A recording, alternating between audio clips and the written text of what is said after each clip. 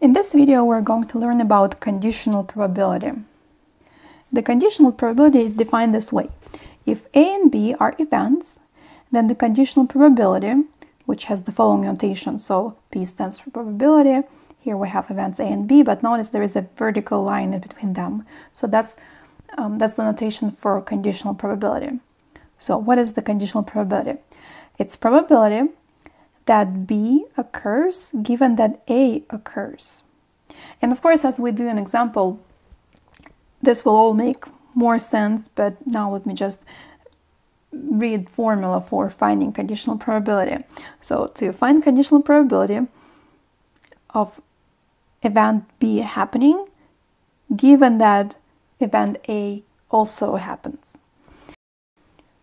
So we'll need to set up a fraction. In the denominator of the fraction, we'll have to put the number of outcomes corresponding to event A. That's the one that stands in the second place, and that's the one that we call a condition. And in the numerator, we need to find or write down the number of outcomes corresponding to the following, A and B, to the following event, A and B happening at the same time.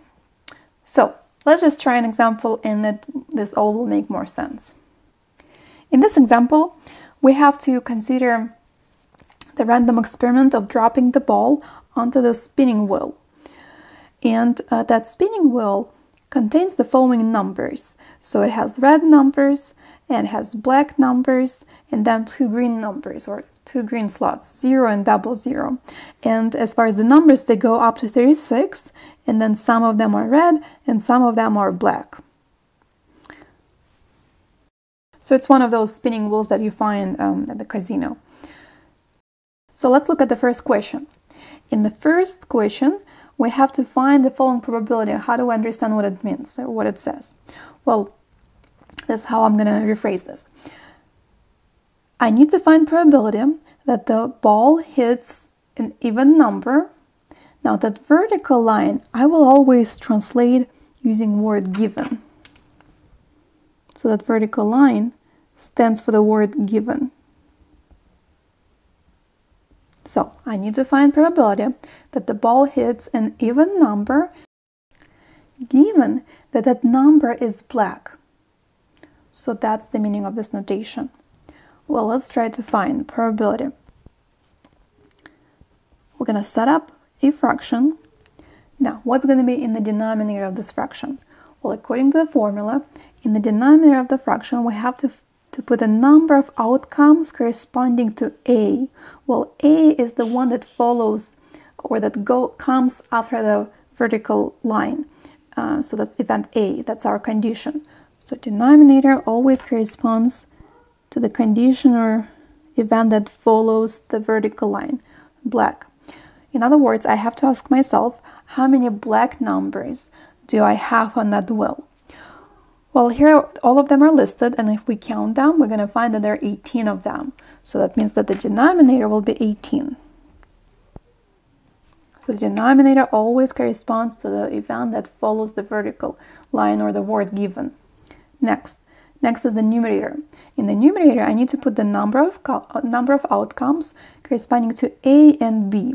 Well, remember that word and I can rephrase as both or at the same time. So in this case, the numerator will correspond to the number of slots on that wheel that are both even and black. Both even and black. Let's count how many numbers like that we have. So both even and black. Well, to find the number of numbers, the number of slots that are both even and black, first I can focus on, let's say, on the black numbers, and they're all here. They're all listed over here. But among them, I need to find even. And by doing that, I'll find all numbers that are both even and black. So among black numbers, I have how many evens? 1, 2, 3, 4, 5, 6, 7, 8, 9, 10. I think it's just 10, right? So I have 10.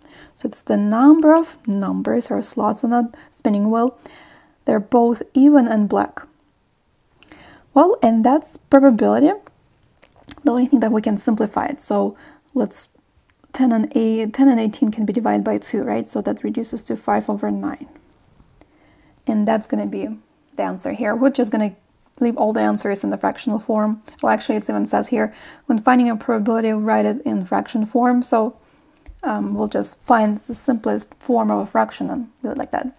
Okay, so that's the probability. Let's try it again. Question B. Question B is written this way. Let's interpret it. Here we have to find probability that the ball hits a number that's greater than 30, given that it's red. Once again, when I see the vertical line, I know I'm dealing with conditional probability and I'm translating that line as word given that it's red. I'm going to set up the fraction.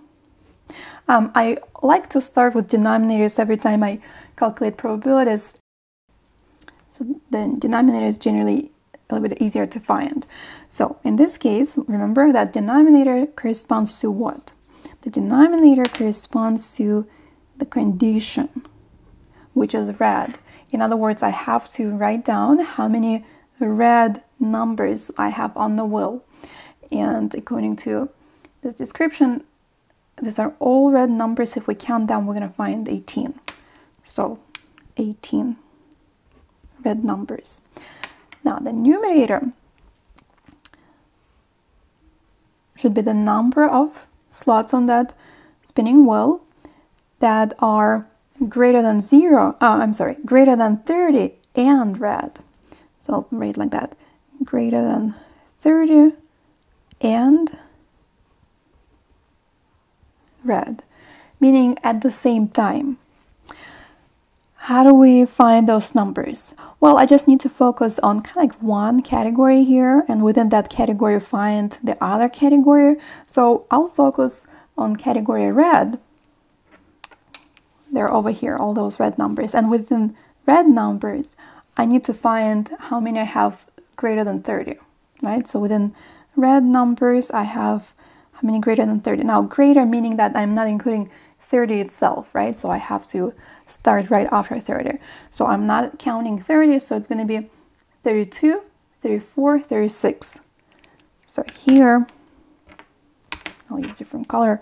When I have this description, the numbers that I found are 32, 34, and 36. Right? That's what we got. How many we have here? We have 3. Well, that means that the numerator will be 3. And that's a fraction that gives us probability. Of course, we can simplify it. And that's going to be 1/6, right? Both numerator and denominator can be divided by 3. So 1/6. Okay, so that's the answer here. Next question. C. In the next question, it says, find probability that the ball hits a red number given that that number is greater than 30. Let's try that one. Starting with the denominator. The denominator corresponds to what? The denominator corresponds to the condition, greater than 30. So how many numbers? And so when I focus on the denominator, I don't focus on anything else. I don't think about red or anything else. I only focus on the numbers that are greater than 30, ignoring anything else, any other descriptions. So from the entire wheel, how many numbers that are greater than 30? Well, the numbers are 31, that's greater than 30, 32, 33, and so on and so forth. Well, I guess I can write them all down. 34, 35, 36. I mean, there are not that many to write, right? And I went up to 36, well, because 36 is the largest number on that wheel. So how many do I have? 1, 2, 3, 4, 5, 6, 6. That's going to be the denominator. That's the denominator. Only focus on the condition. Numerator. The numerator will be the number of numbers that are both red and greater than 30. So here, the numerator, numbers that are red,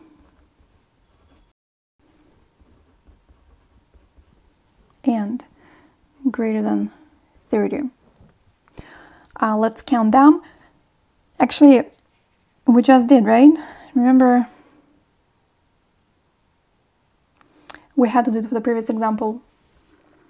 Greater than 30 and red, well, it's exactly the same as red and greater than 30, so we have 3.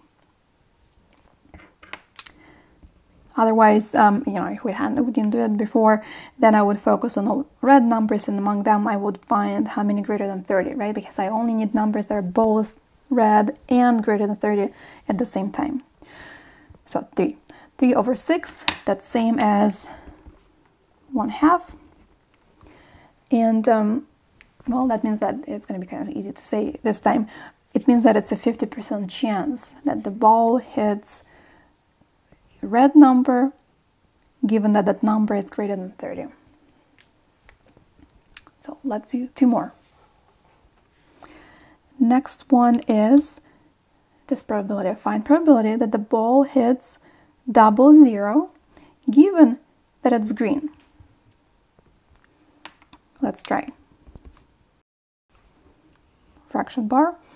Now the denominator corresponds to the condition, green. How many green numbers are there on the wheel? Well, according to this chart, we have 1, 2 green numbers. So that's going to be the denominator. And now the numerator will be the numerator, let me put it here, number of slots. They're 00s and green at the same time. At the same time. Well, let's look at the chart. If I focus on all green numbers, how many of them will be 00s? Well, there's only one like that, so if I'm looking at 00, I can see how it is. Well, it's 00, obviously, and it's green at the same time, right? So how many numbers like that we have, how many slots like that we have on the wheel? Just 1, which means that the numerator will be 1. So the chance of that event happening, or the chance for that conditional probability, is 1/2, which is 50%. And the last example, or last question within this example, is to find probability that ball hits a green number given that it's odd. Let's set up the fraction. Here's the fraction, the denominator. The denominator corresponds to the condition, odd. How many odd numbers do we have on the wheel? Let's think. So we know we have numbers between 1 and 36, and also 0 and 00. So 0 and 00, they're neither even or odd. We're not gonna count them. But the rest of them, 1 through 36. Well, if it's 1 through 36, it means that half of them will be even, half of them will be odd. So there are 18 odd numbers on the wheel. 18. Now the numerator should be the number of slots on the wheel. They're both green and odd at the same time. So do I have any numbers here or slots? They're both green and odd at the same time. Well, no, right? Because if I look at all green numbers, none of them are odd. And if I look at all odd numbers, none of them are green. So that means that the numerator this time is going to be 0. And because at 0, probability is also going to be 0. Well, the reason it happens here for this conditional probability, we got 0 result, that's impossible event. Well, because those two events are independent events. So when we work with independent events and we're trying to find conditional probability, we're always going to end up with 0. But as you can see, just by using the formula, you can obtain that result without maybe even thinking that they were independent. So that's how you calculate conditional probability.